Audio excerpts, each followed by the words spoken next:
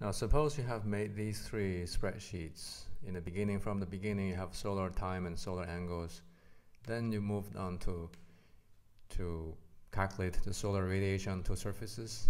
Then from that, you can calculate the solar air temperature and then calculate the external heat gains.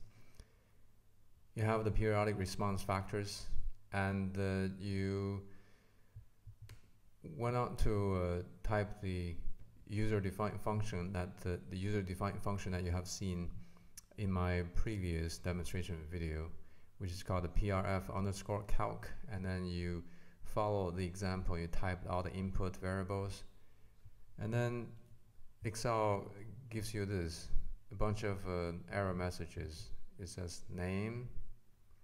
So this means Microsoft Excel does not recognize the name you typed, which is the prf_calc function is not yet defined. This is a user-defined function that has to be programmed in a way so that Microsoft Excel knows what it's supposed to do with the function. The user-defined function has been written by someone else, so we don't have to spend time to do that. However, we do need to get the user-defined function so that we can use them in the spreadsheet that we have developed. So let's open the textbook example spreadsheet, which has the user-defined function, and we will get the user-defined function from there. Let's open it. Now, when you open that spreadsheet, when you open that Excel file, it'll ask you, Microsoft Excel will ask you, do you want to enable macros? That's because that file has the user-defined functions, which are classified as macros, and we need to enable them so that we can use them. So I opened the example spreadsheet, which has the user-defined functions, and you can see it shows compatibility mode. That means the Excel spreadsheet was made many years ago when Microsoft Excel was offering a different version, older version. So now when we open that file using the current Microsoft Excel program, it's running in the so-called compatibility mode. What we need to do is we need to save it to the current version. I'll save as. And we need to make sure we save it as a XLSM, which is a Excel file that allows macro under the current version of Microsoft Excel. We save it in this format.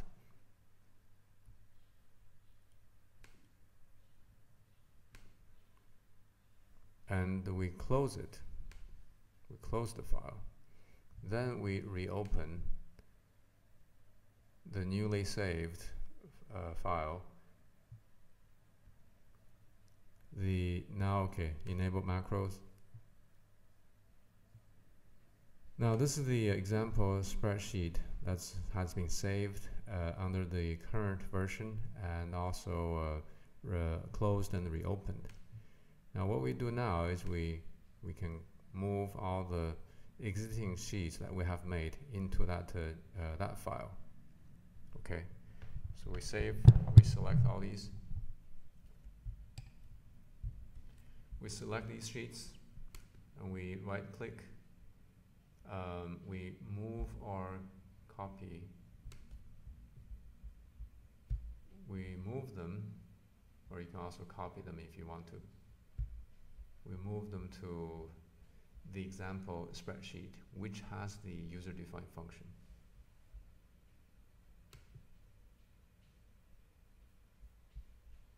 Okay, now you can see I have now this is the example spreadsheet, which still has the older sheets, but now it has 3 new sheets, which are the sheets that have been transferred from my existing file, and these 3 sheets are my own.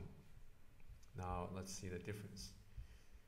Previously, these were showing names with a question mark.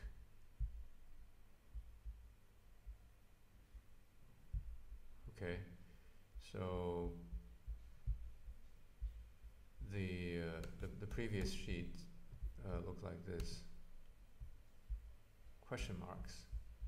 Now after I move those sheets into the example spreadsheet that has the user-defined functions, because now this name prf_calc is the name of a user-defined function, so I can do the calculation. I can also do I can also utilize the other user-defined functions that are available. And to know what user-defined functions are there, you can click the menu item that's called the tools, and go down to macro, and also go down to Visual Basic editor.